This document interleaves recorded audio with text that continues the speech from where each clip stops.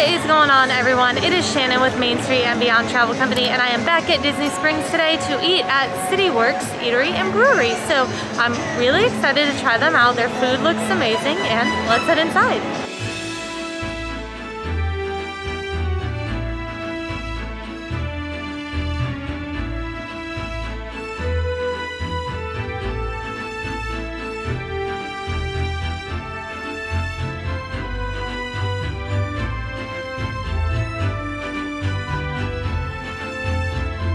Alright, we have just been seated at City Works Eatery and Poorhouse, and again, with these bags for our masks, I'm so excited.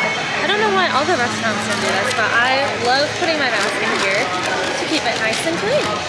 Okay, so currently they said they have over, oh my goodness, what did she say? I think that she said 70 beers on tap, which is absolutely crazy. And you can access them by just scanning these QR codes here. So they have the regular drinks too, as well as the beers. So I'm gonna pull some up now and go through them. Okay, so I love this menu because it categorizes all the beers, which is really nice because I have specific ones that I like. So you can see there's like golden ambers and browns, there's lagers, Belgians, wheat, pale ales, and IPAs. So it makes it really easy to read this menu, which I like. And I know I'm gonna go with a lager. I just cannot pick which one I want yet. We'll see what I get. Okay, if you're like me and you're unsure of what one you want to get, just ask them for some samples of each, and they brought them, and now I know which one I want. Okay, so I got the Sunshine State Lager. It is from Cape Canaveral, Florida, from, let's see, the Florida Beer Company there. And the description is, this crisp and toasted malt lager delivers a clean finish. And when I tried it, I really liked it. So, cheers. Okay, so for our first appetizer, we got the buffalo chicken dip, which has cold buffalo chicken, blue cheese cream, house-made giardiniera, oh, sounds good, and corn tortilla chips. So let's dive in.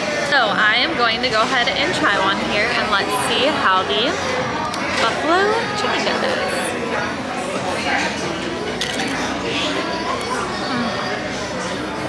That is really good.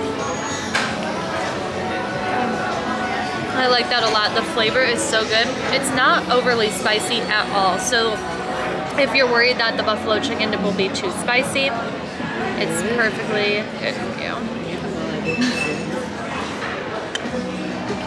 This is really good. Okay, so we also got samples of their frosé and their margarita.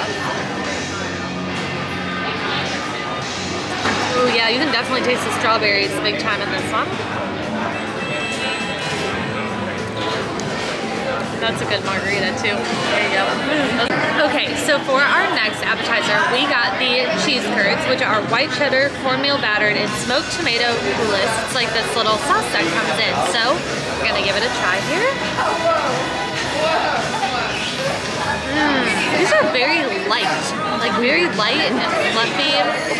These are really, really good.